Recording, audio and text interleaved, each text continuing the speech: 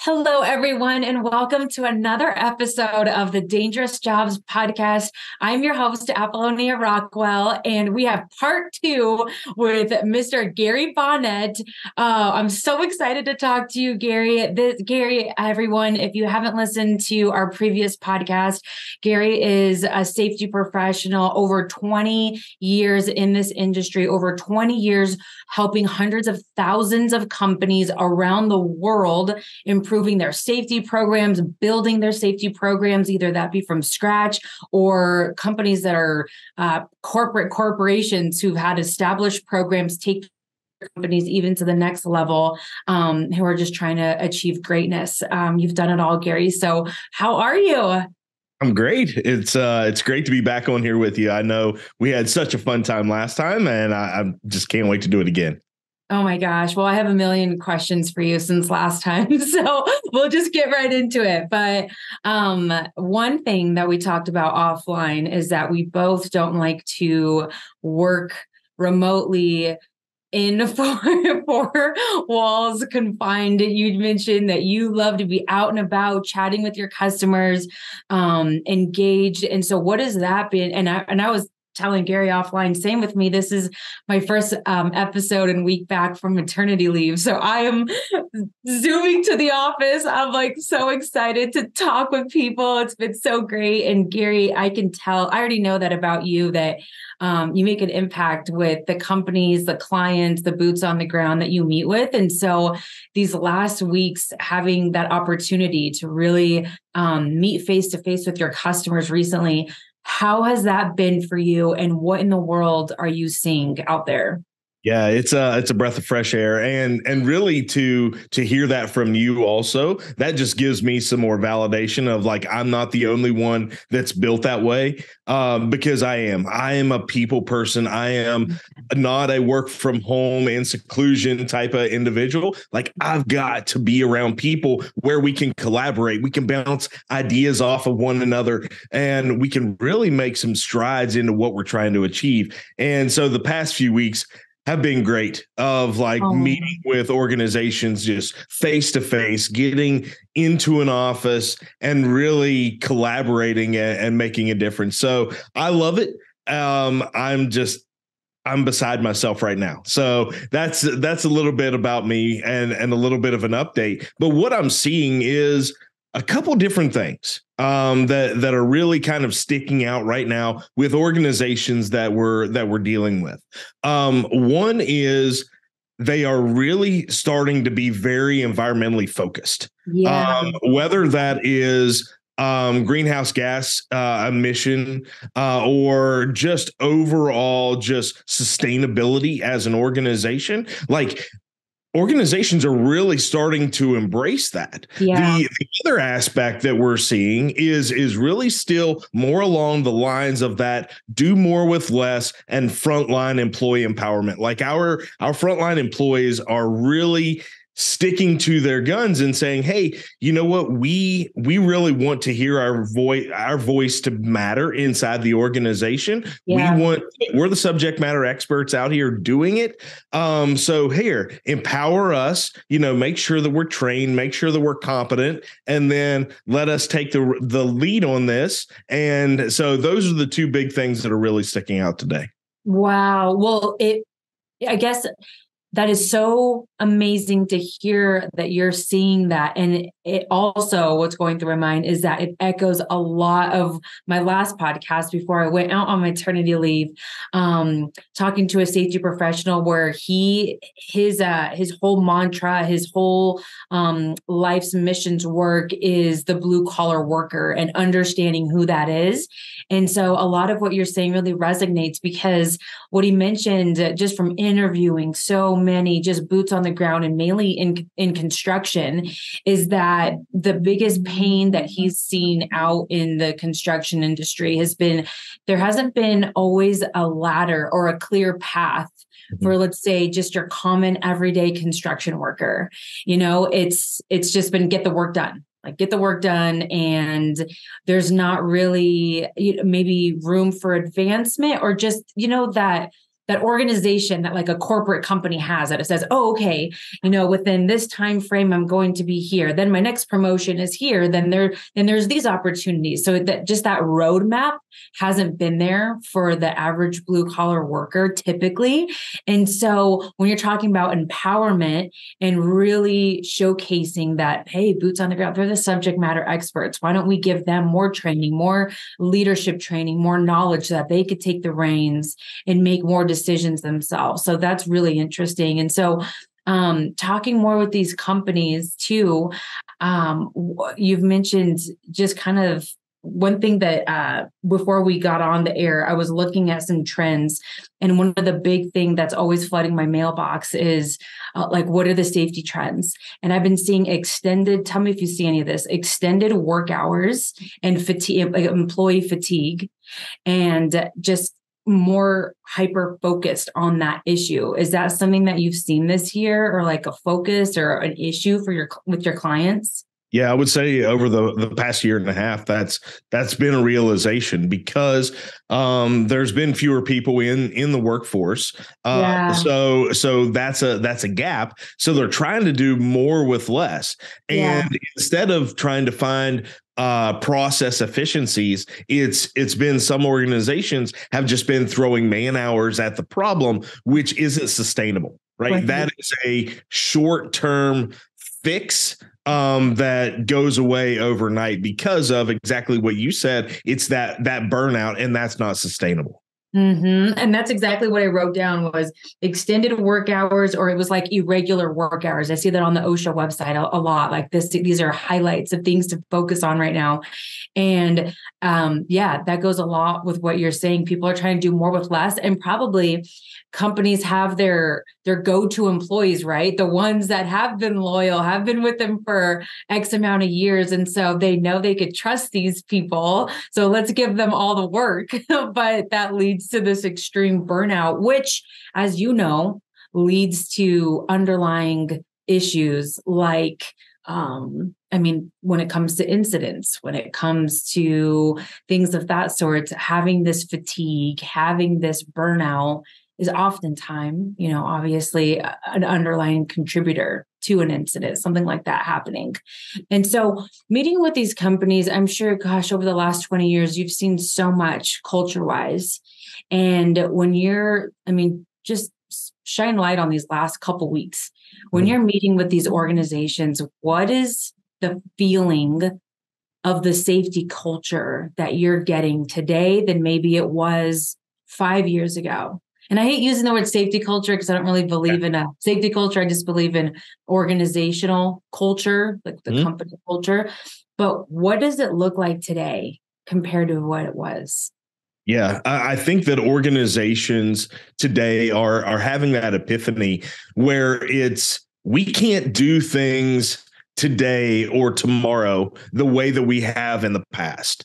It's just not going to work. It's not sustainable. Whether it is exactly what you were talking about of, riding our prize employee because we trust them, we can rely on them, and hey, look, we can burn them out. They can't do that anymore. And that's where, no matter whether it's their safety practices, looking for efficiency, focusing on the environmental, not giving their employees a voice inside of their organization, or even embracing technology. Like those are things that are like, hey, we've got to do things different moving forward. So that's what the feeling that I'm getting from organizations is like they've seen the point of no return, and they've got to make that jump. And some of them just have an issue of like, I don't know how, because they've never seen what great is. They don't know what great looks like. So they need somebody inside of their organization or a part of their organization to come in and help explain to them, not just from a safety point of view, but from a business point of view, what does great look like and how do we get there? Oh my gosh. Okay. This just opens up a whole bunch of questions then. One, I was going to ask you, you've been seeing with these companies that the frontline worker is maybe being more empowered than they ever have been a couple years ago or in the past. One, So many questions. One, what does that look like? How can you help? So you have somebody listening right now that, okay, yeah, I get what you're saying, Gary. I do want to I'm a safety professional within an organization. I do want to help the frontline worker. I want their voices to be heard. What are some ways to do that? I mean, be really practical. And it might just be simple answers for you, but for a company just getting started, what are some steps that they could take to get there? Yeah, it's really three pivotal steps at the beginning of this that are critical to get there. Number one is really about trust and relationships. Is like if that's what you want to do, if you want to empower your front line, then you have to build that relationship with them. You have to build that trust so that they know that you have their best interest in mind. That's first and foremost. The second part is really about training, is like not check the box training, not, hey, well, we kind of pencil whipped this and we did it. No, but investing into their training holistically, not just what needs to be done, but what should be done as part of their training, whether that is compliance training, whether that is maintenance and reliability training, whether that's leadership training, whatever needs to get done. But then the third step is really giving them a mechanism, right? Giving them a mechanism where their voice feeds back into the organization, utilizing technology where, hey, whether they're doing an audit or inspection, creating a corrective action, raising an issue, whatever it may be, but utilize technology so that this feeds back into their organization and it's transparent and there's some accountability to go along with it. And they know that it's not falling on deaf ears. Yeah. I feel like if it were me and I'm filling out a piece of paper, like in today's world, if I'm filling out a piece of paper and I'm dropping that off at somebody's office or I'm dropping it off at corporate, like I just have this sense that no one is reading that piece of paper. Where's that going? Yeah. Where did that go? And who has it? And what's gonna happen to it? Because I just visually see it getting lost in another stack of papers. But I want to go back really quick. These 3 steps and not missing the first step is huge. You're talking about, all right, how do we establish trust and a feedback loop within an organization? I love your 3 steps, because if you miss the first one of relationships, I've been there and I've done that, and I've missed the first step before. And when I've seen companies where they maybe pull the trigger and say, okay, maybe they're starting fresh. It's the beginning of the new year. All right, guys, like I really want to hear the voice. Here's near miss forms. I want everybody to fill them out. You're exactly right. Without step number 1 of creating relationships with your team, there isn't trust to even write on a piece of paper or submit, even if you have great technology. If you just throw technology at an organization, the team isn't going to trust what's going on here. What am I submitting if there isn't a relationship with the safety personnel or the supervisor, more importantly, with just the leadership team? So I think that's great. So for 1, establishing relationships with your team is first and foremost. And then 2, the either needed training or the should be training. I like how you said that. That's great. And then the mechanism, just technology. I think that's great. What are some systems that you recommend or that you've seen companies use if somebody's listening and they want to look up some different ways? Yeah. So, having been a customer of safety culture for the past, 9 years and an employee during a stint in there as well, that's one system that has always worked well for me. Like it's super user friendly and it's easy to manipulate, but it has the accountability to go along with it of like, you can't hide from the data. So that's one system that I've always recommended, because that's the one that I've always used to really empower, my front line. So whenever you look at those three steps and implementing the technology, right? Just like you said, is going back to step one, is that you have to have that trust. You have to have that relationship. And we've all been inside of those organizations where maybe we missed it, or we went into an organization where that trust and relationship hadn't been there in previous administrations. So now you have to go in and reestablish that trust, because we've seen it, whether it's near miss reporting or the utilization of stop work authority. They're like, well, I've done this in the past, nothing ever got done about it, or this guy got fired for doing this. So we have to prove to them that, hey, this is a new day. This is a new way of the way that we're doing things inside of this organization. And once you have that trust built, then, hey, they're getting training. Then you implement the technology, so something like safety culture, and then voila, man, you're getting all of this value added feedback inside of your organization. And you're like, oh my gosh, look at this gold. Look what we can do to make our organizations, our systems, our processes, our culture even better. Oh my gosh. And you know what, too? I mean, I'm so happy you brought up these three steps, because you know what? The first step, going back again to this trust factor, this actually applies to the start of anything and everything in a safety program. You are completely right. Because, now that I think about it, an HSE manual, any type of training, any program that you want to throw at your organization is not going to stick without step number one. And really thinking about it, out of everyone that I've ever interviewed, safety professional wise, doesn't matter the industry, doesn't matter the experience, but when I'm asking what is the number one thing a safety professional could start doing today to start taking that culture to the next level, it has notoriously been start building relationships with your team, because nothing else is going to matter after that. So I don't think you have to wait for a new year to have a fresh new start. We're in March, almost April, and it now is still a time where you can, if you feel, I like how you said that, we've all been in organizations or have been in there ourselves, or we've worked alongside by companies where the trust isn't there, and you can always feel it. You can always sense it, feel it.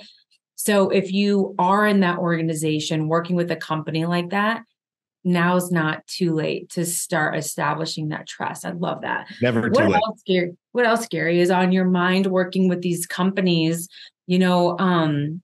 Kind of what's fascinating to me is this dangerous jobs philosophy that I think is oftentimes sugarcoated, because, hey, we're safety professionals. Nothing's dangerous. It's all safe. It's all safe. It's all great. We got our programs, we got our training. But in reality, people are engaged in dangerous activities, in dangerous jobs, in hazardous work activities every day. And nothing will, in my mind, sugarcoat that. Nothing will, I don't know how else to put it, but that's just that's just the reality of it. So what can we do as safety professionals to help employees on that training aspect? How have you seen companies take their training to the next level? Yeah. And you making a fantastic point on that is the environments that we work in, right? If they're uncontrolled, can be severely dangerous. I mean, catastrophically dangerous. And I was even thinking about, like, over the course of my career, working in the fire service, working in your remote exploration for mining, working in oil and gas, working in chemical manufacturing, working in steel manufacturing. Like, if those are uncontrolled environments, people get hurt severely and killed. And what we have to do as safety professionals is we can't keep a rose-colored glass lens on our environment. we have to understand like what can happen. Yeah. Even if it hasn't happened in the past 5, 10, 15, 20 years, we have to understand that like what can happen out there if these systems and processes, behaviors, are uncontrolled inside of the organization. And that's where I think complacency is something that we have to combat every single day, even in ourselves, of saying, hey, you know what, this can happen and it can be catastrophic. So those are some of the big things for me, is the complacency and the realization of what is the risk and the hazard inside of your organization. Yeah. And I like how you said that, of even if it hasn't happened in this last year, even if we haven't had a recordable in 2 years, and that is something so incredible to celebrate. On the flip side, and simultaneously, I like how you worded that, is that we still have to talk about the reality of uncontrolled hazards in our workplace. What can happen? I feel like a lot of the safety training or materials that I've seen in that's coming out this year or last year, in these last couple of years, it's very surface level, very, how do I say it? Very to the OSHA standards, very, I mean, just like very surface level. Like these are the hazards, but it doesn't get into the severity, like you mentioned, of what could happen if these hazards are not controlled. And so since it's so out of sight, out of mind, then workers can go into a project blind if they're not understanding the reality of how dangerous their job could be. And I think that that's something that I would like to see more of on the training end this year. I mean, that's certainly what we focus on here at True Safety, is having the best experience in the classroom, training wise, hands-on training, of course, but we want to paint a real picture. So that way employees can better protect themselves. That way they could take training more serious and their job more serious, because, I'm still talking with families today, gosh, just this last week, I talked to a gal where her husband's best friend was just recently killed on the job as a line worker. And that trauma and that experience it's just not talked about, but that's still happening today. So I think we still need to talk about it, so that way we can combat it, like you said, and not get complacent. Yeah, and I think that that's another thing that we have to bring the realization to, is not only that trauma to that individual of being hurt and or killed, but what is the ripple effect that comes out of that? How does that affect children, aunts, uncles, moms, dads, spouses? What is that ripple effect, and really make that realization as well. And, having been a part of a couple of those incidents and seeing that firsthand, that brought a whole different light to the profession for me, and really drives me to, even to this day, to do what I do. Oh my gosh. And you can always tell when you're talking to another safety professional, or heck, even owner of a company or a supervisor. It's so interesting. I never thought about it this way. You can always tell the difference when you're talking to somebody who's experienced trauma, right? Who's experienced catastrophic events in the workplace. Yep. Because they're driven differently. The way they lead is different. The way that their whole mindset, obviously, their life will never be the same prior to that experience. And just like you, I've worked on those catastrophic cases, and it's changed the way I think about safety. And so maybe that's where I'm coming from with rebranding and retitling the podcast the Dangerous Jobs Podcast, because I've seen it and we've lived it. And I'm dedicated just as you are. I know you're just as passionate to serving the frontline worker who's putting their life out on the line every single day, whether we want to acknowledge that or not. That's the reality with a lot of these occupations. And I know you're doing everything possible to bring workers home safely. So I just want to acknowledge you for that. I know you're doing a lot to serve that community. So any final thoughts, anything that you're really excited about these next couple months, anything on your mind with safety? Well, we've got a lot of big projects on the front burner across the U.S. in the next couple months. So super excited with that, and to get into organizations where we can make that change, where we can bring a second or third set of eyes to look at their systems, look at their process, evaluate their culture, and give them some recommendations of how they can do things better, how they can be more efficient, more effective, have better quality inside their organizations. So that's probably what I'm the most excited for. Plus, baseball season just kicked off, so super excited for that as well. Awesome. That's exciting. That is exciting. Oh my gosh. Well, every time we talk, I'm always thinking about where the conversation could lead to next time. And, your perspective is so valuable to me and the audience because you're serving not just one industry. You work with all industries, large, medium-sized, corporate, international companies, international problems is what that really means to me. And so to get your perspective here at the end of the year, here in a couple months, time goes by so fast, but, just to kind of follow up and see what are some of the lessons learned, what are some of the things that you've seen this year would be really, really interesting. So I'd love to talk to you again. I'll be back anytime. Awesome. Thank you everyone for listening. And again, guys, we will link Gary's contact information, his LinkedIn. If you have any questions, when Gary's talking about how to make an organization great, what he's seen companies do that went from ordinary and they want to get to that extraordinary level. If you have any questions like that, feel free to reach out to Gary on his LinkedIn. I'm sure you wouldn't mind it, but we'll link all that for you. But thank you for listening and thank you for being here today, Gary. Thank you.